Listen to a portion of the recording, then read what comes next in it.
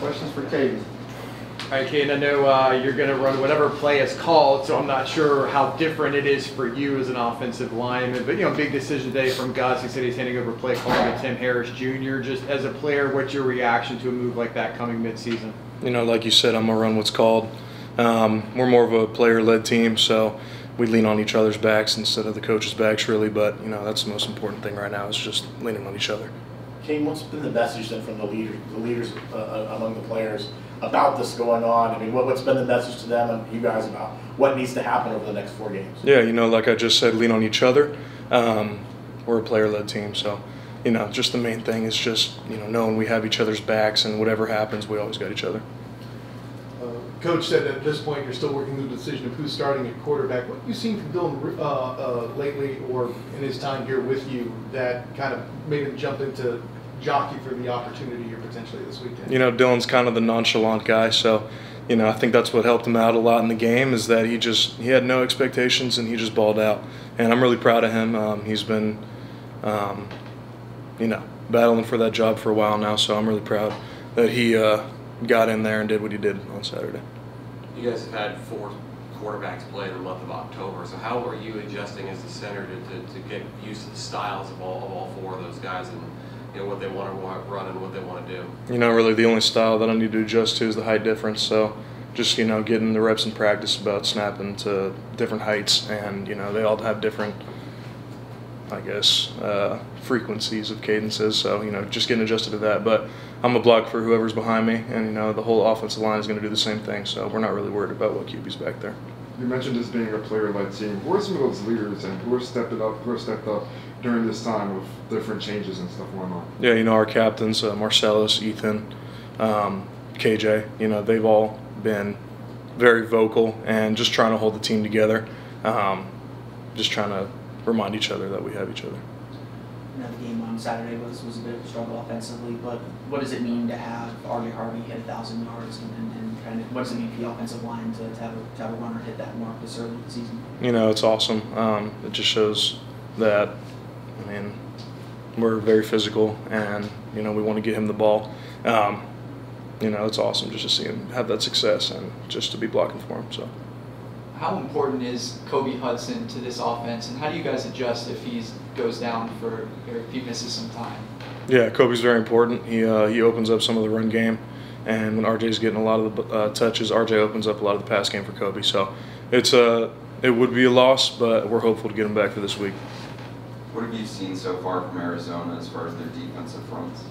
Today we watched KYP, which is personnel. So we're just learning what their moves are, what they do, what they like to do on defense. So they have a lot of twitch to them. They're lighter guys for the most part, so they're really twitchy. They like a lot of speed rushes. So we're going to dive into more of what they're trying to do as a whole defense later in the week. But as of for now, they're very twitchy guys. Another unsung hero in blocking and things like that, tight end Randy Pittman. How would you evaluate what he does for the run game and blocking? Oh, it's awesome. As an offensive lineman, we're very biased towards blocking and, using tight ends for blocking, but he's been doing a great job.